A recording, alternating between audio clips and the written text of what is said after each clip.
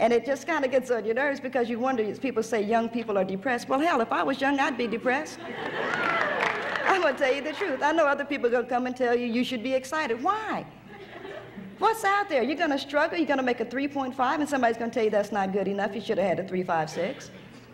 Yes, true. You're going to work hard. You're going to be black. You're going to be a woman. You're going to work really, really hard to get a job in some corporation. Then they're going to say, well, what did you do for somebody else? You say, well, damn.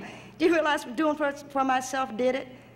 You understand what I'm saying? If you're a woman today, and I'm not going to get on his case because he bores me, but if you're a woman today and you get pregnant, you got to be bothered with the Jerry Falwell telling you should have the baby. Then you have the baby, you got to be bothered with him telling you you're a welfare cheat. You say, well, what do you want? You know, run it back to me. What do you want? We know. It's so unfair to women, really. We know that the major cause of female pregnancy is male erections. It's true. That's true.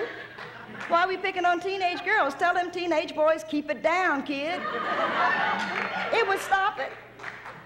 It would stop it right away. Don't hand me all of this crap they're handing me.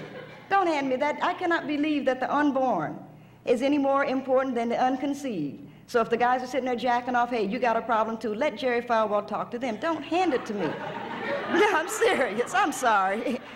I'm sorry. I don't want to try. It's just so unfair, the kind of things that are happening today, and it makes you so mad.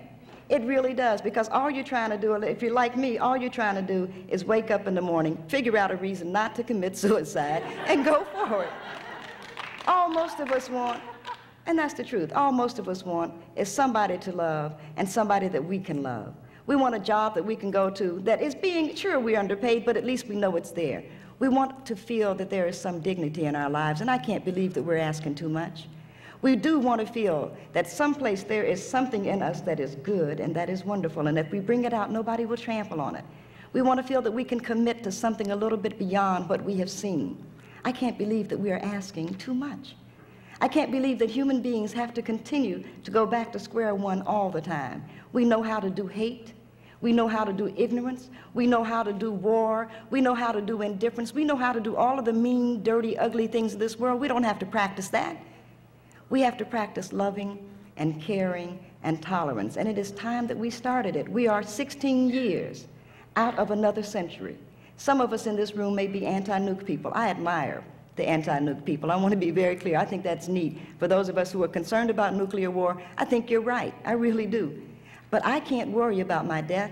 I can't worry about the death of this planet, because if they shoot us, if they shoot the rockets, we're dead. I mean, that's the way. Now, I'm not saying I think well on this. I'm not trying to be persuasive. I'm just saying that's the way I look at it. They press the buttons, bingo, I'm gone. I happen to be one of the people that will die the first time I'm killed, so they can stop the 12 over. Now, everybody obviously hasn't committed to that, because we've got something like a 12 overkill. The Russians have something like an 8 overkill. I'm telling them all, you got 11 more deaths than you can use that you're wasting on me. I'm going to die the first time. Save the money. Square biz.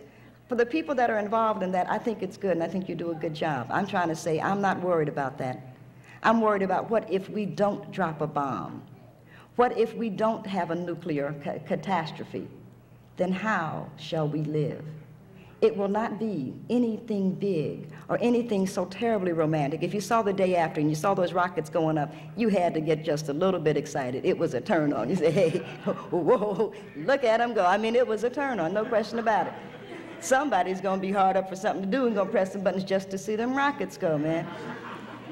But if they don't, then how will you and I get along? How will you and I, who are students at this institution, who want to study, who want to try to do what we can, continue to be able to matriculate here if we can't have any money?